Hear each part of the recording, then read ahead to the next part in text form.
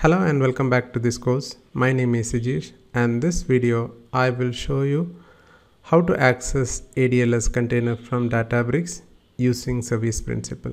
So here we are using Azure AD service principal, also called as Microsoft Entra ID service principal.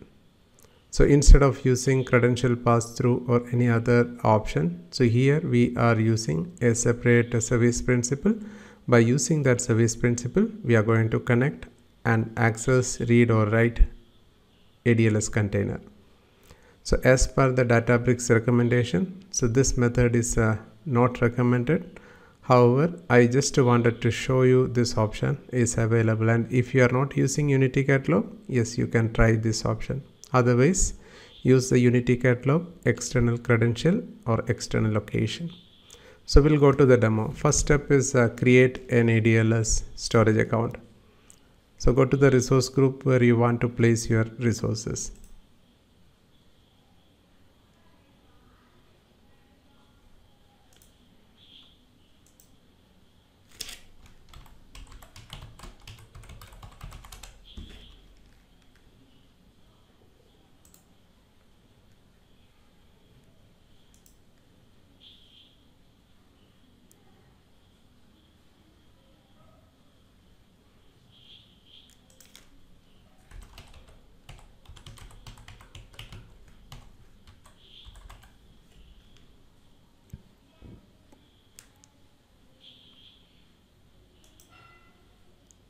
So make it locally redundant and choose the standard tier, and here you have to choose this enable hierarchical namespace.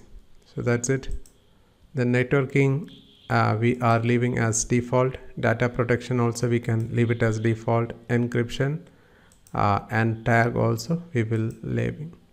So once it's validated, so it do some basic validation, and once it's validated and success, we can create.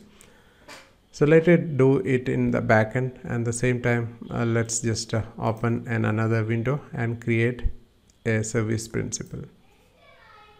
So go to this Azure, then search for Entra ID. Okay, so that is Microsoft Entra ID. So earlier we used to use this as Microsoft AAD, Azure AD. Okay, so go to the Entra ID. So where you have this directory managing option. So go to this manage option, and you can see there is something called app registration. So this is the place where we are going to create a new service principal. Go ahead and create a new registration, and the name DBX ADLS SP01. So you can use the name which suits your need or your convention, and this is how your account or service principal looks like. So it's in this organization, that is fine. And the remaining default URI, this is all not relevant in this case, and go ahead and register. Okay, so once this is created, make a note of this entries like the client ID, object ID and directory ID. So we may need this during our configuration. Okay, so app ID or app or client ID, so this is we need. Then object ID we may not need, so tenant ID.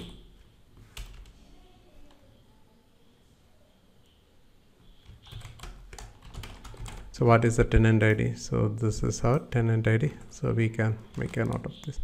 The next step, we need to create some credential for this service principal. Okay, so you can go to this manage, then certificate and secrets.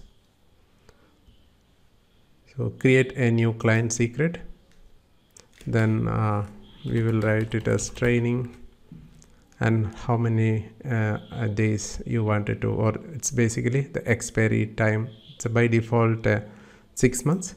You can increase or decrease or custom. So this is the various options available. and after that you may have to reset this credential. Let me just take it for 3 months. Anyway, I'm going to delete this soon. So this is my password. Okay, the secret value you need to, so you have to keep this value in the safe place, because if you are compromising this, you are I mean anyone who can access this will be able to access via this password. Okay, so this is basically the password associated with this service principal. So this is the service principal name. Okay, just right. So now we'll go ahead and assign the permission. So this is the resource or ADLS storage account or that we have created. So we will give the storage contributor access. So you can do it at the container level or at the storage account level itself. So let me just do this permission. And if I want only the reader access, yes, storage blob reader is enough. But if I want to write it back to this storage account containers, then I need a storage blob contributor. So let's type this storage blob data contributor. Okay, so you can see the reader, owner, and the contributor. So let me just take this contributor, since I need write permission also. And members, the default is user, group, or service principal. Yes, select that member. So in our case, the member is something like this service principal. Just try search with this name. Okay, and select. So if you have not assigned this, maybe during when you do connect and use this, you will get an error. So review and assign. Right. So now let's go to the Databricks workspace and try to connect this ADLS. So go to the compute and make sure your cluster is up and running. Go to the workspace and go to your directory and create a notebook. Okay, so let me just create a simple notebook for connecting to ADLS container, and that notebook you can attach with your cluster. Okay, so let's just go ahead and attach this with the cluster, and this notebook you can rename it to ADLS Connect or whatever. Okay, so this is our ADLS storage account, and let's just go ahead and create a new container. So let me just name it as training.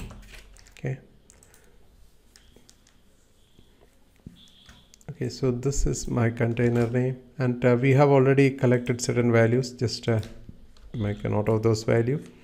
So training at, so this endpoint you can get from the settings and endpoints. Check this ADLS endpoint. Okay, so this is abfss : // so this is your storage container endpoint, and you can load some file, some sample file to this container, and that file values you can read. So let me just do that for our testing. So just upload something, or just to create a sample directory demo, and inside that demo directory I'm going to upload some sample files. Okay, let me just download the file. Okay, I have a movie file, the sample file which I use for the demo. Let me just upload it. So the location is something like under the training. Okay, so training is a container. Inside that we have a folder called demo, and inside that we have some files.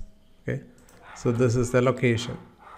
So how to access it? Again, the Databricks official documentation has that detailed step on how to connect it. Okay, so this is a page, and I will be adding this in the description, and the detailed descriptions are available, and here it's using the Key Vault and for storing the keys, but let's just use that without this key vault and scope. Maybe I will show you that in the next video how to create that. So let's copy this code snippet and add it here.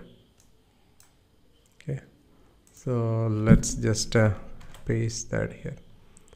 So service credential. So this is the credential or the password. Again, this is not recommended to hard code the password, but let's just do it for the ease of our demonstration. Just this is the password for that service principal. Just write it here. And the storage account name. So we have to replace all these things with the storage account name. So what is the name of the storage account?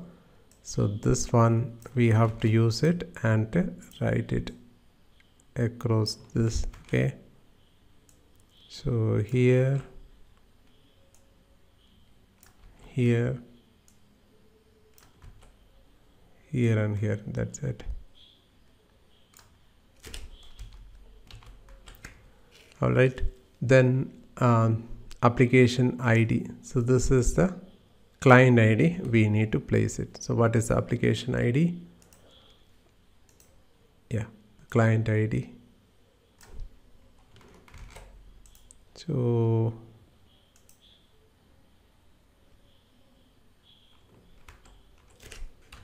we'll use that, and service credential is there. Here the directory ID. What is the directory ID? So that is also we have noted down.